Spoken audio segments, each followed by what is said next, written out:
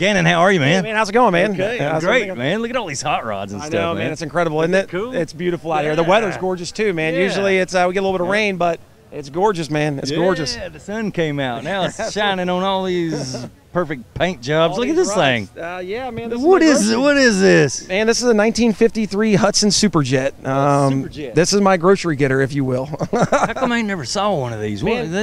These, I don't know. I've never seen one. Man, these are actually super rare. So they're only made in 53 and 54. The Superjet was basically an added chrome package, and so they come in a jetliner, and the Superjet. Okay.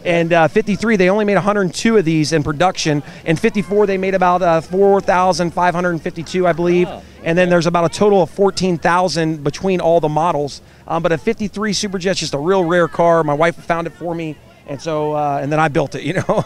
Man, that's cool. It's kind of like a compact little four-door sedan type thing, grocery getter, whatever you want to call it.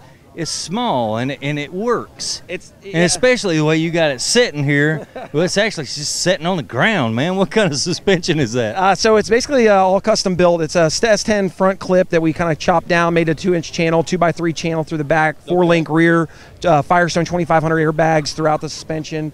And then it's basically a shrunk down version of a full-size sedan. So it's about 30 inches narrower, and it's about 3.5 feet shorter than like a 50 shoebox, if you will. Yeah.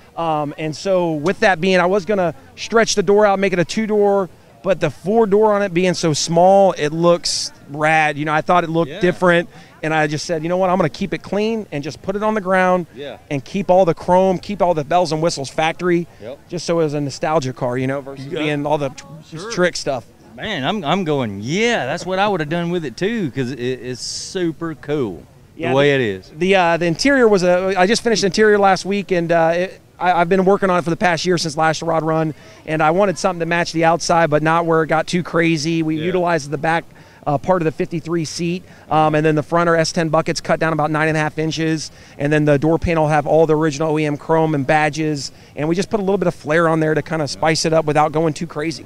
Okay, did you squeeze a small block under the hood there on the S10 frame and all? You did? Yeah, we did. We got a Jasper brand new Chevy small block in there, paired up with the 700 R4, and man, it likes to boogie down the highway. And like I said, I drive the car every day, so I want to put a good power plant in there. I could have put an old beater motor, but I wanted something that was reliable, starts up every time, and that's the idea. And don't want to leave us stranded on the side of the road, if you know. That's the idea, man. Hey, pop the hood. I want to see it. Yeah, let's take a look at it, man.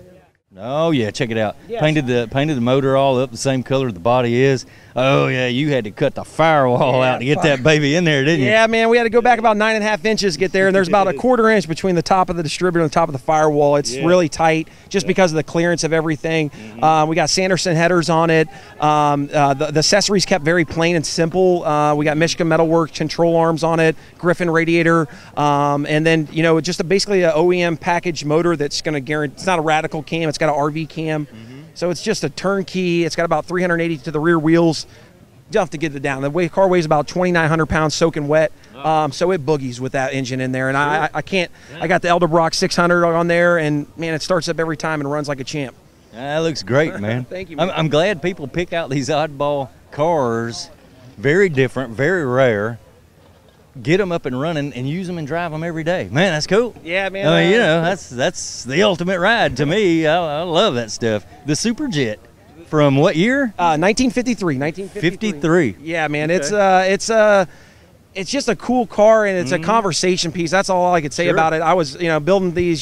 Some people get them, some people don't. This car in particular, it just got a lot of appreciation from all over demographics. Young kids, old folks. I don't know whether it's the car color or what it really is, but people genuinely just they like the way it looks, and it's a good way to chat people up, and it's fun out in the gas stations and stuff.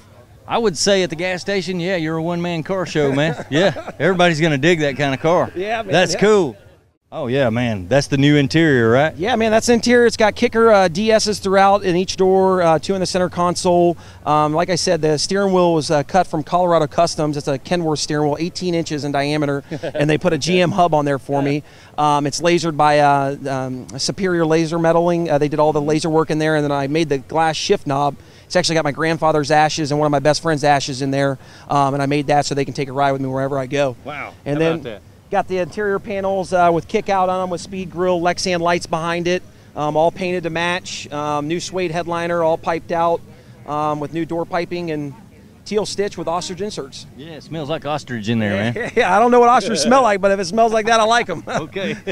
Looks good. Thank you, man. I know appreciate it. Thank you so much, man. A lot of hard work and dedication. Lots of hard work really goes into it, right? A lot of time of doing this, little sand in here, sand in there, tweaking, and just to come out here and hang out in a parking lot. You handcrafted that console that carries all the way through to the back seat, didn't you? Yep, absolutely. Everything you see in there, it was all a labor of love. You know, the only thing I subbed out was actually stitching of the seats and painting of the paint. I did all the prep work, body work, all the cut work, and then I just had Adams Polishes come through and take care of and shine her all up for today. Cool. I'm really thankful for their sponsorship on the car, and life's good, man. Sweet ride, man. And I appreciate you showing it here on Hot Rod Madness. Thank you so much, man.